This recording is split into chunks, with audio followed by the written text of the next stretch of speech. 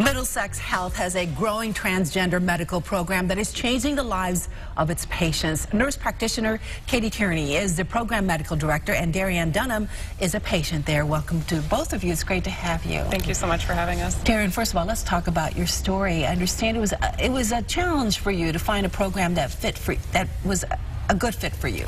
Yeah, it was. I started at a different practice, and I kind of felt lost where I needed to go. And then I found Middlesex and Katie, and when I got there, it was just a complete weight off my shoulders. I felt comfortable there. When I got there, they took me right in. Now, you were born female. Yes.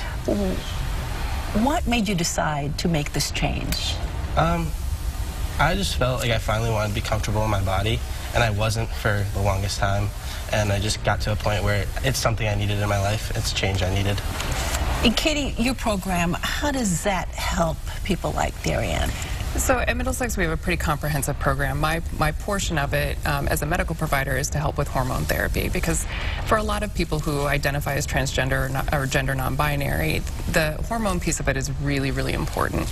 As a health system, though, I think it's important that we be able to adequately address the needs of all trans patients. So we've really, as a program director, really strive to make sure that each department and every place that a patient might come in contact with feels comfortable and is treated well. What's unique about your program? I think really it's that our institution has a culture that's very accepting and very forward-thinking. And so at the end of the day, you know, adequate medical care and appropriate medical care is obviously very important, but also the cultural part of it, where you are accepting and treat the patient the way that they need to be treated, whether it's with preferred name or preferred pronoun, and addressing their needs as they come in, is incredibly important and empowering. Darian, how do you feel right now with the process? I'm so confident with myself now, and it takes, honestly, like, takes the weight off your shoulders, like I said before, because you're just kind of weighed down by this, like, the past, and not being able to be yourself, and being able to be myself and just be out there is an amazing feeling. So. And I understand there are support groups. Yep, absolutely. We have our behavioral health team is very involved.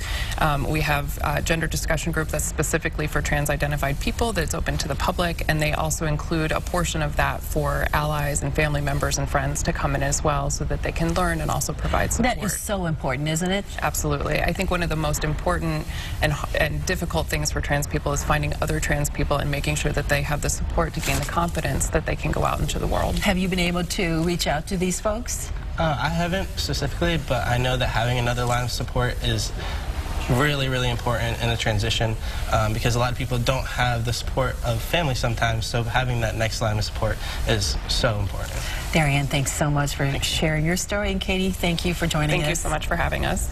For more information about Middlesex Transgender Program, visit www.middlesexhealth.org or call this number 860-358-3460.